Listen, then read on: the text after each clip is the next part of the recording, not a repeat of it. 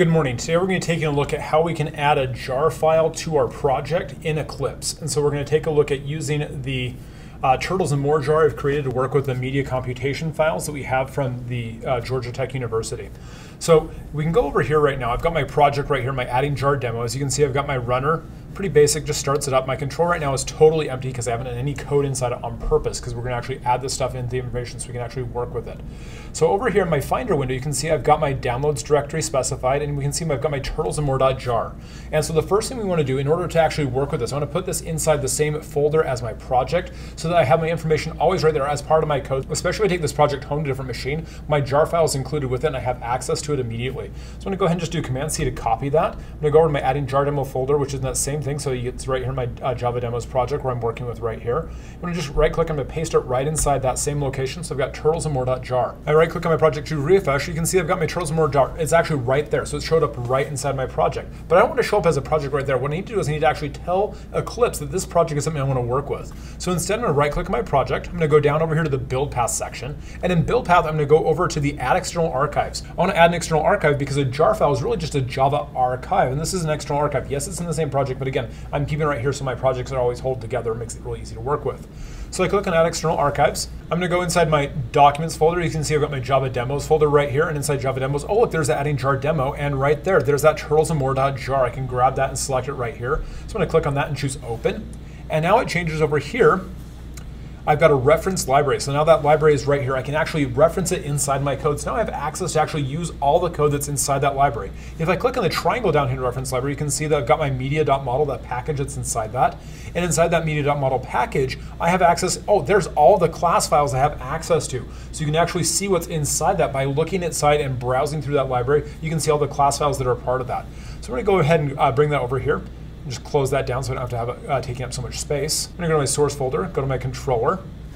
And inside my controller, we're going to make it so we can have a reference to it. So the first thing I have to do, because as we saw inside that, it's the media.model package. So I'm going to import that media.model. I'm going to import everything from it because I want to get access to it. So I'm going to do import.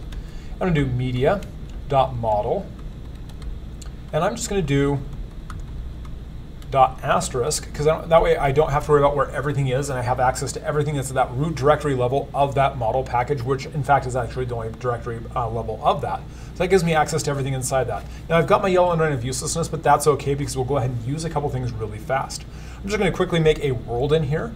So I'm going to make a world, and I'm going to call it my world, and it's going to equal new world. I'm going to pass that false as the parameter.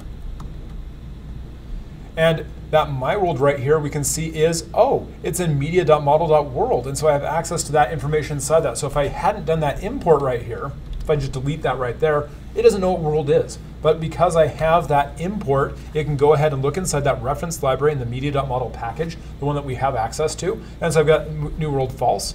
And I'm going to go ahead and make a turtle. And it's going to be called cute turtle equals new turtle. I'm going to pass it my world because it's going to live in my world. And I'm just going to set that up right here. So I've got my turtle, and I'm going to tell my turtle, cute turtle,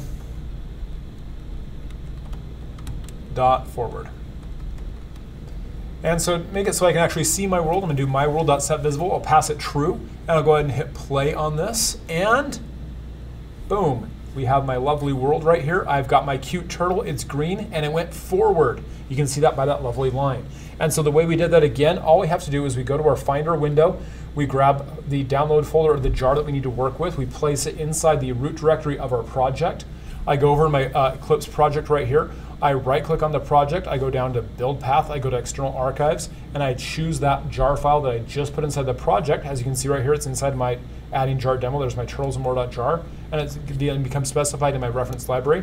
I can browse that reference library by looking inside the package attached to it, and you can see all the files that are inside there that you have access that you can use as part of this. I hope this is a helpful way to actually go through and work with jar files and have a great day in doing some cool Java projects. Have a great day. We'll see you next time. Bye-bye. Cheers.